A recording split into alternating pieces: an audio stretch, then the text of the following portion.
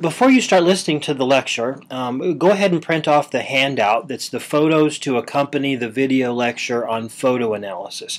So you're holding a copy of these 4 photographs before you move forward with listening to the talk. In Sharon Merriam's textbook, she talks about the use of anecdotal data or artifacts.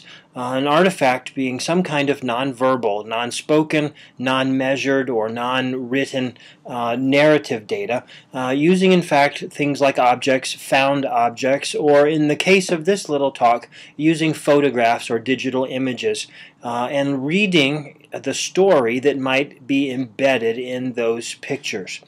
And so look at the handout. I've provided you 4 photographs.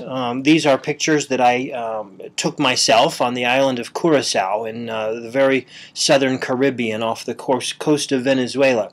And as we look at these 4 photographs, both taken from 2 different shopping districts on the island. One shopping district associated with one kind of group of people demographically, and the other set of pictures associated demographically with another kind of group of people. And so we want to read these photographs and see what we can know of the story that is behind these pictures. Or we want to use these photographs to intuit or to perhaps hypothesize something about the culture of the people who live and who work and who shop in the areas associated with these images. So for example, and you have 4 images there. What can you say about the architecture of these images? Looking at these 4 buildings that are depicted here, are 2 of them different? How in photos 1 and 2 versus photos 3 and 4? What's the difference in the architecture as you look at it? How about physical beauty or attractiveness or modernity?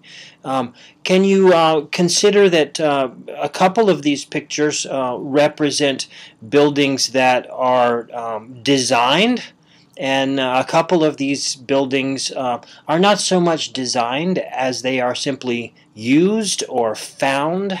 And what might that say about the culture or the social demographics of the people who might variously use these buildings and the stores that are there? How about attractiveness? Do 2 of these buildings connote a sense of attractive space for you, and 2 of them perhaps not so attractive? What are the elements of these images that connote attractiveness and planning and design and even artistic beauty as opposed to simple emergence in an environment? What do these images say to you about the wealth, the relative socioeconomic standing of the individuals that might work here? What story might you tell if you were to create fictional characters who inhabited and shopped at these various stores? What demographic identifiers would you associate with the people who are here and shopping in these places? Who likely, if we could be blunt, who likely shops at stores like these? Wealthy people, poor people, white people, black people, people of color? These are, in fact, the kinds of things we can intuit from images of street scenes in shopping districts in places like there. If these pictures were mixed up, could you easily identify which 2 pictures go together and which pictures don't go together?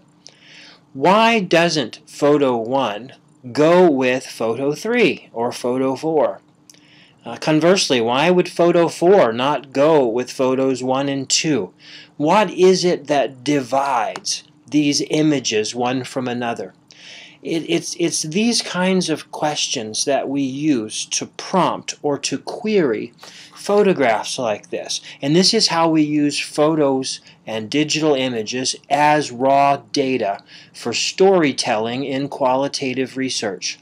In my visit to the island of Curacao, and I have included in your course content page a copy of a manuscript that's being published next month that looks at the island of Curacao, and I think I used the Hillfiger picture in that paper.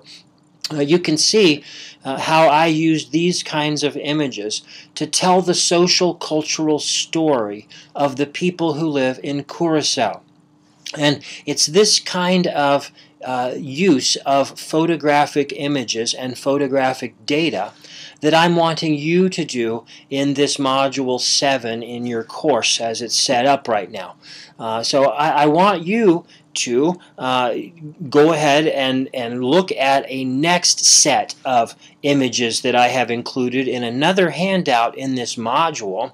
And I want you to take that next set of images and come up with a set of key prompts and key questions that you might ask about these images, and then try to write a story that in your mind tells the story that the images are trying to convey. That's what qualitative researchers do when we take pictures of places that we are visiting and wanting to study. We try to take images that are telling stories which seem to be part of the landscape, the sociocultural landscape. I photographed two different sets of stores in Curacao. A set of stores from the rich area where the white rich people shopped, the tourist industry shopping district.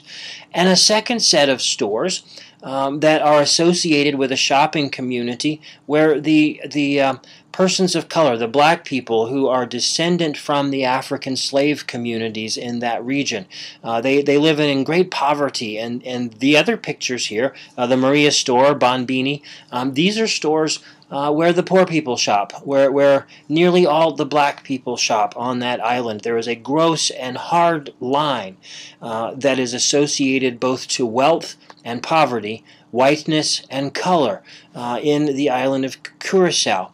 And it's these kinds of pictures that tell those stories. See what you can do telling the story from these other images that I've put on there for you.